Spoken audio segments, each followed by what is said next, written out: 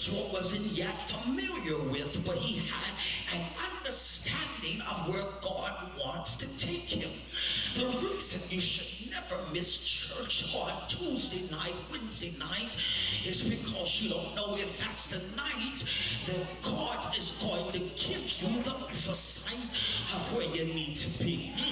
Because every time the word is open, and it might be the moment God releases your miracle. Sometimes you cannot dance your way out of it.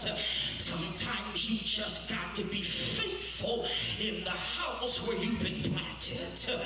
And David, he builds a tabernacle of David. He sets up there in the tabernacle of David a 24-hour prophetic worship. The priest and the Levite would come in, minister in the temple by course.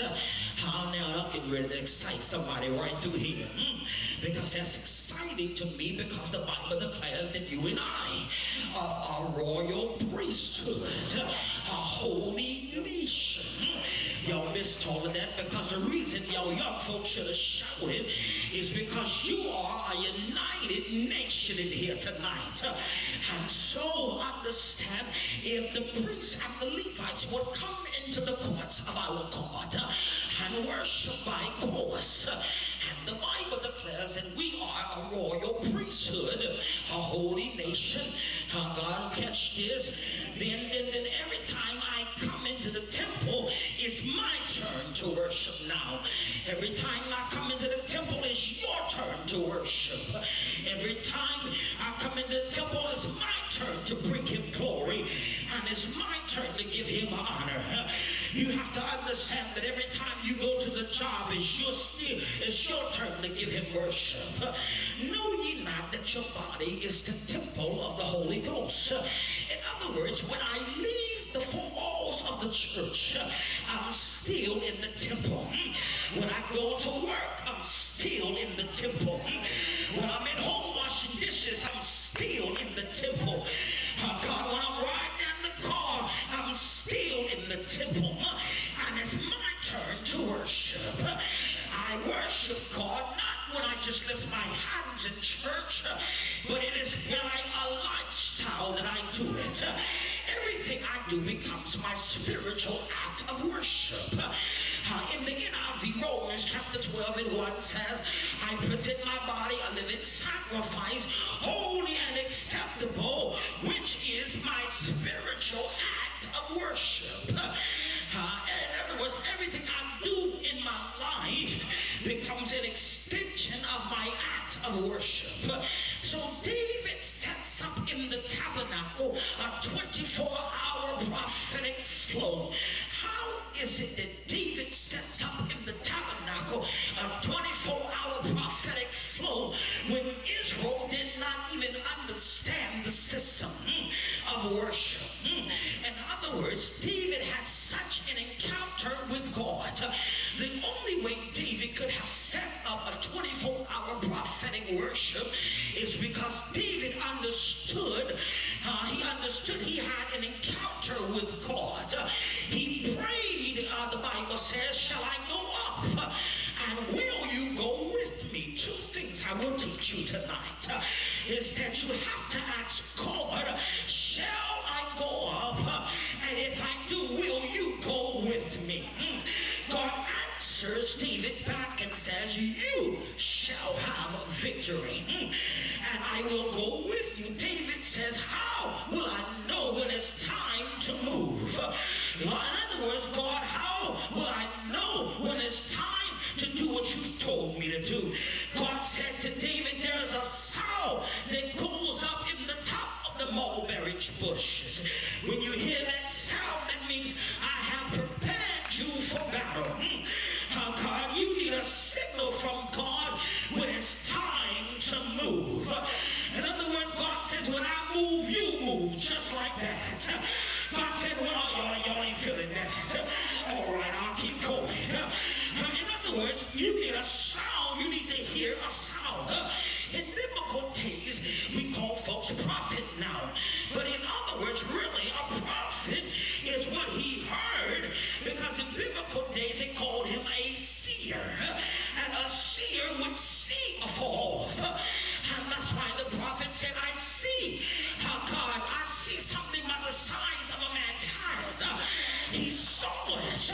But when he spoke it, it became prophetic in your ears. Some of the stuff that the leader is speaking from here is because they see it, and you just need to speak it. There's some stuff that's not going to happen in your life until you talk about it. Y'all looking funny. I'll prove it to you. Go back over to when Joshua and them walked around the walls of Jericho. Jericho never fell because they elbows and knees.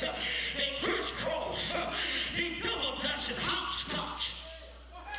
Jericho fell because somebody opened up their mouth and shouted.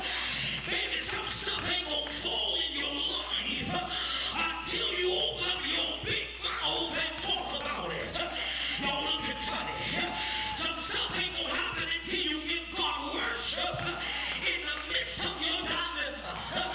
And tell the devil I'm still here because it's God's mercy and grace. We understood grace is a number of 5. And we said it is God's unmerited favor. Can I go deeper? Grace is much deeper than just favor. Grace is God's unmerited. Oh God, grace is God's enabling power. So when he says to Paul, my grace is sufficient for you. But before that, Paul said, Lord, take it. You've been asking God some things to take from you. And God said, oh, I ain't taking it. Because my grace is sufficient. And my enabling power, Paul said, wait a minute. I understand it's the power of God that's going to get me out of it and not just his favor. So you need a sound from God. Now, God, watch this. The kingdom of God always advances through purposeful multiplication. Discipleship is never accidental. It has to be strategic. It has to be purposeful. David knew the only way Israel would advance if he poured himself into somebody. He learned this while running from Saul in the cave. The Bible said all those joined him in the cave that were distressed, were in debt, and were discounted. I'll say it again. All of them joined David in the cave. They were in debt. They were distressed and discounted. I was in the back before I came out, and I said something. One of the deacons said, tell me, preacher, what you need? I said, a mic and a little bit of time. And he said something. He quoted something from the bishop. When he got done quoting, I looked at Bishop and said, oh God, they starting to sound just like you. Because he has poured himself into somebody else. The reason you folk can look at you in the mall and see that just by the way you walk is because you remind them of the leader you sit under. Because when the word has gotten in you, you start to sound like your leader. You talk like your leader. Imitation is the highest form of flattery. So if I preach like my leader, don't get mad because he's pouring into me. Must I preach it here? The Bible says David raised him up to be a mighty army that were in the cave. You should celebrate because God has sent Bishop Hairston, sent Dr. Fitzgerald to place this ministry, to put on this service tonight, to raise up a mighty army from within you. I say this and I will say it all the time. The greatest move of God, the next move of God, is not just, I wish I had some folk that's getting ready to celebrate right here, because the greatest move of God is not just getting ready to happen from the pulpit. The next move of God is happening from the pew.